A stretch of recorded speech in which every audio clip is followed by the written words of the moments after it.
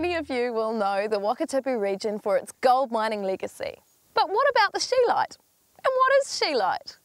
What you may not know is that scheelite was a huge provider for New Zealand's war effort, and it helped shape the township of Glenorchy.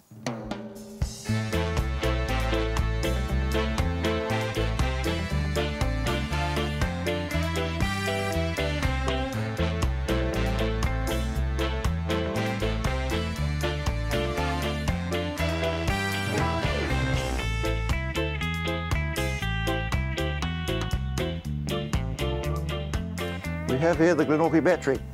It's tungsten ore, brought down here on horses, tipped out here just beside the crusher, and then fed through the crusher. And then the ore goes through that revolving screen, which has different sized grating on it, and the oversized goes down into the roller, which crushes it up to a finer size still. Some of the ore is placed in this box, and the whole bin is filled with water. And the operator, who does this all day long. Should be pretty tiring work, wouldn't it? The scheelite being heavy, it's almost as heavy as gold, so it's no trouble separating. The heavy stuff goes to the bottom.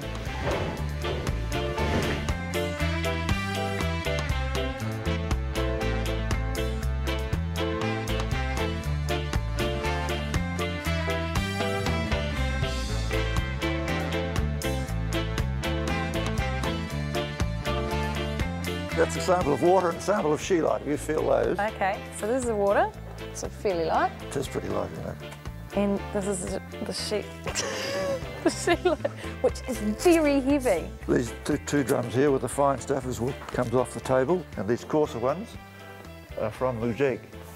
Why was scheelite so important? It was important during the wartime because it was a tungsten ore, and the tungsten's just tipped into the furnaces and makes hard steel for guns and goodness knows what.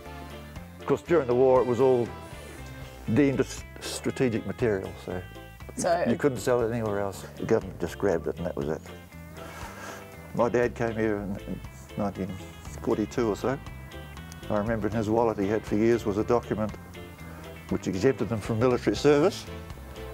As long as he worked in As long as he was mining.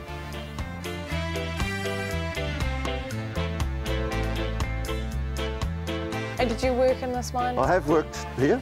I've done this, I've done that. I've done from the time I was a teenager at times. I've been away for a while, but now I just sit in the sun. I'm the local scenery inspector, did you know?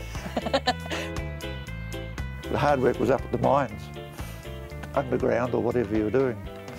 Sometimes in the winter time or late autumn, frosts all around. Our mine had no sun in the winter time at all. So I remember going to sleep at night with most of my clothes on and looking forward to a shower at the end of the week or so. While Glenorchy's scheelite industry is a thing of the past and long forgotten, it's being rediscovered as a place to come and learn about our history and enjoy the outdoors while we're at it.